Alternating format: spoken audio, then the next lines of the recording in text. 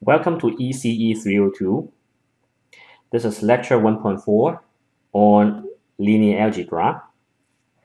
I am Professor Stanley Chan. This lecture is optional. However, if you want to learn machine learning in the future, then I would highly recommend you watch this video because linear algebra, they are really the fundamental tools in dealing with large-scale data sets. There are three parts of today's lecture. We will talk about inner products, we will talk about matrix calculus, and then we will talk about matrix inversion. To start with, I'm going to define some notations for matrices and vectors. A vector is defined as a lowercase bold-faced letter. It would be a n-element vector in Rn. A matrix is denoted by an uppercase bold-faced letter. Usually it would be an n by n matrix. Entries of the matrix are denoted by either Aij or a bracketed A with subscripts I and j. The columns of an A matrix will be denoted as bold-faced A1, A2 to AN. The transpose, which is a 90-degree rotation of the matrix, will have this form. An identity matrix would be denoted as a capital letter I. A all 1 vector would be denoted as a capital letter 1. So you have 1. That would be all the 1s in this vector. All 0 vector will be all zeros as it is named. A standard basis, EI, will have zeros everywhere except the ith element, and then the rest will also be 0. So for example, if you have a 2D plane, then this vector will be 1, 0. This is your first standard basis. This vector will be 0, 1. That will be your second standard basis.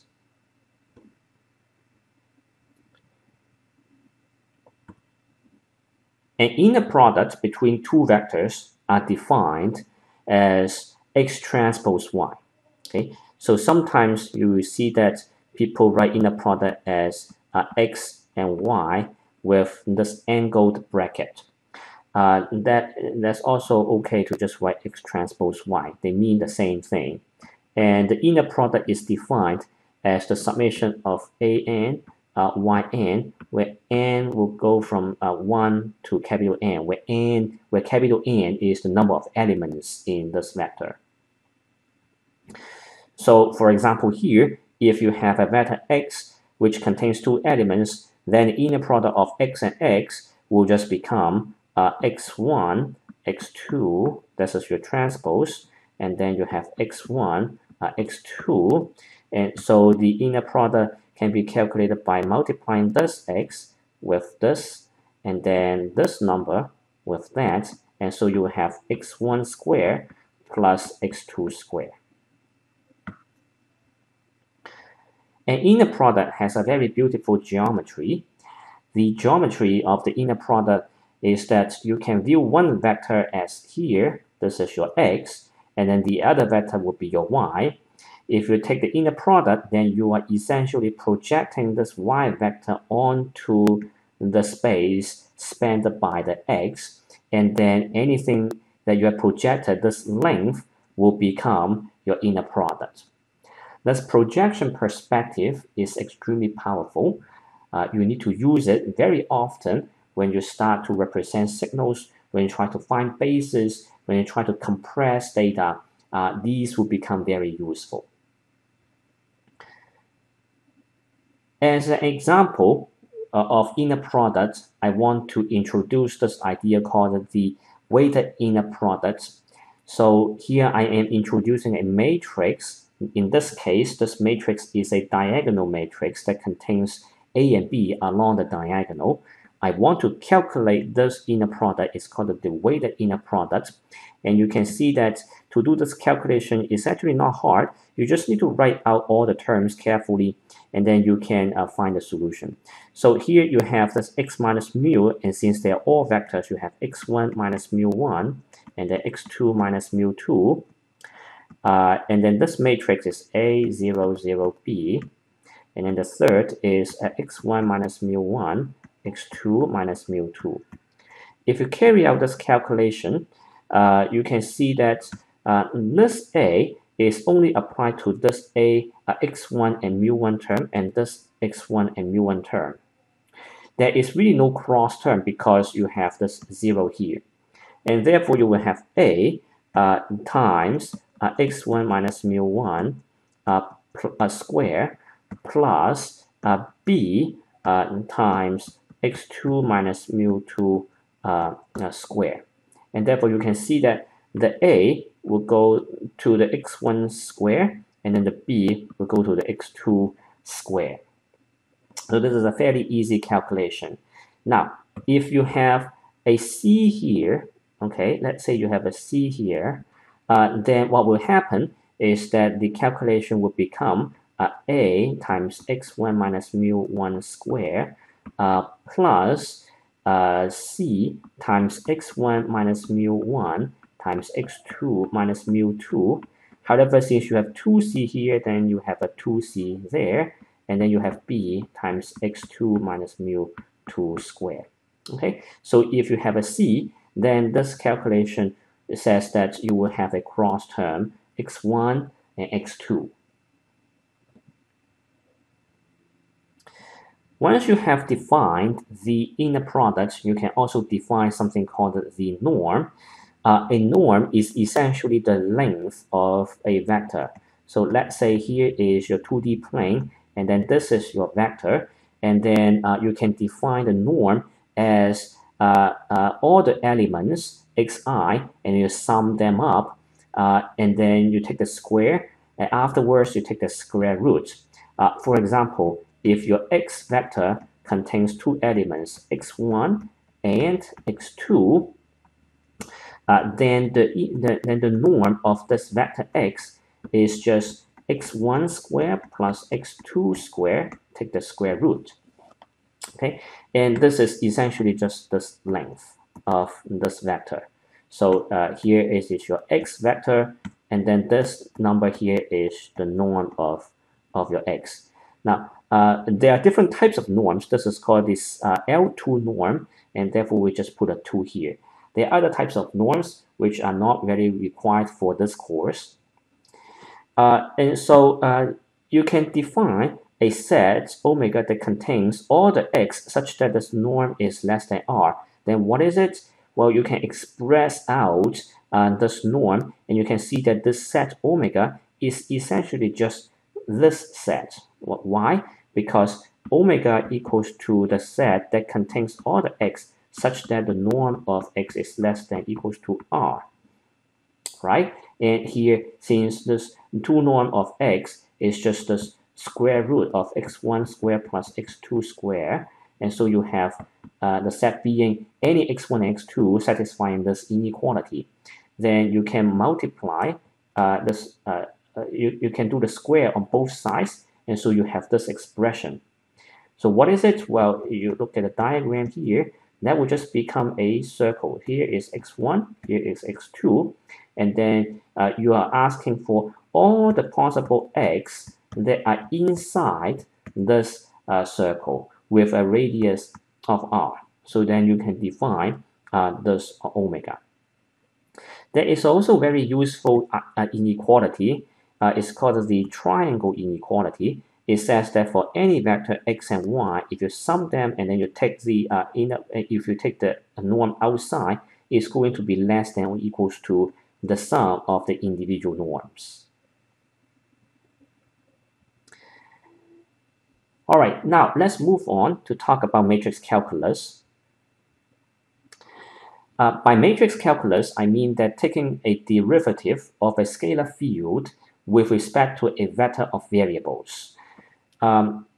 Typically, all these matrix calculus results can be found in standard textbooks on matrix analysis. For example, there is a matrix codebook you can find on the internet which contains all the useful identities.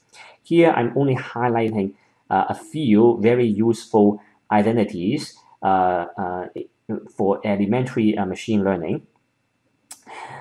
This is a scalar field fx, which is defined as the inner product of a and x.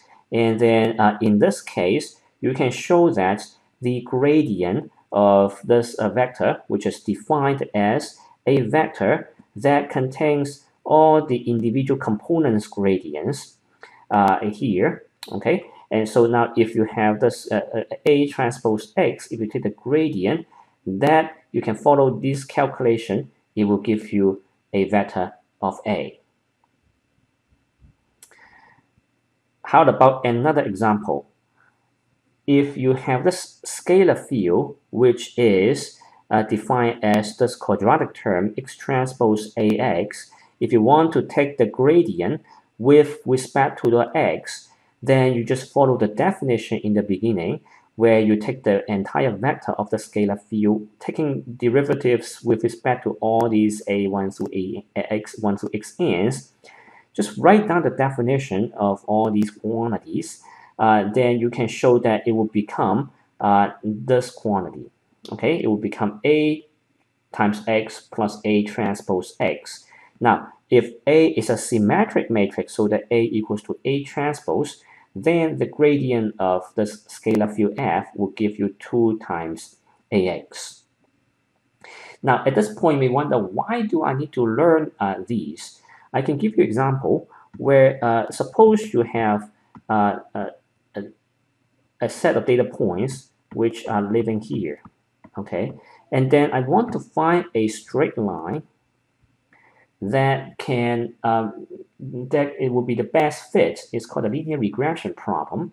And here that will be your x values, and then these would be your y values, okay? So here it will be, this number would be xi, and then this number would be yi. Then you want to find a straight line, and so you are saying that, okay, yi has to equal to a times xi plus b. I want this line to hold, right? Because a would define the slope of this line, and b would define the y-intercept of this line. Okay, so ax plus b is really the line representation of the equation of this line. And now you want this line to be close to all these data points as close as possible. And therefore, what do you want to do? Well, you want to find A and B such that this yi minus axi plus b, and then this has to be a distance, right? So you want to this distance, how do I measure? Well, this distance, and let's just take a square as a distance, and then you take the summation of I going from 1 to n for all the data points. You want this to be minimized, and by minimize I mean that you want it to be as small as possible. Okay, so how to visualize this? This is your actual measurement, and here is your prediction. Okay, so axi plus b would be a point here. This is your axi plus b. That's your prediction. And then this point is your yi. This is your yi. That's your actual measurement. You want this yi, and then you measure the deviation with respect to axi plus b. This has to be as small as possible. And you're not just worrying about one term, you're also worrying about all these other terms. All right, so you want to minimize this quantity here. And so how are you going to do that? Well, this summation is exactly just the vector of y minus this x. Okay, and then you have ax plus b. Okay, it will be a vector like this. And then if you want to minimize this function, then you notice that you need to take the derivative and setting it to 0. And how are you going to take the derivative of a norm square function? That will require you to know a matrix calculus identities like these. Okay, so we will come back to the discussion of this extremely powerful problem later on when we go to linear regression. However, at this point, I just want you to realize that this matrix calculus is actually extremely useful for data analysis and machine learning. Okay, so here is another example, is exactly what we are trying to do. It is the norm of ax minus y, and without going into the details of this calculation, we find that the gradient of this term is 2 times A transpose ax minus y. Okay, so now let us move on to talk about matrix inversions, because these will also be extremely useful. Let me just remind everyone what are determinants of a matrix. Suppose I have a 2 by 2 matrix, then the determinant of this matrix is just A times D minus B times C. Okay, and what is the inverse? The inverse of this matrix is 2 by 2 matrix is another 2 by 2 matrix where you flip over this D, and then you have this A, and here you have minus B and minus C, divide by the determinant of the matrix, so you have AD minus BC. All right, so this is a very quick summary of the matrix calculus, matrix inversion, and also linear products. I hope that you have learned something here. A lot of these will be used later, and so it is good to note about these. But as I said, since this is an optional lecture, it's good to learn these, but it's not a required part of this course. If you have any question, feel free to post on Piazza Forum or send us an email. Thank you.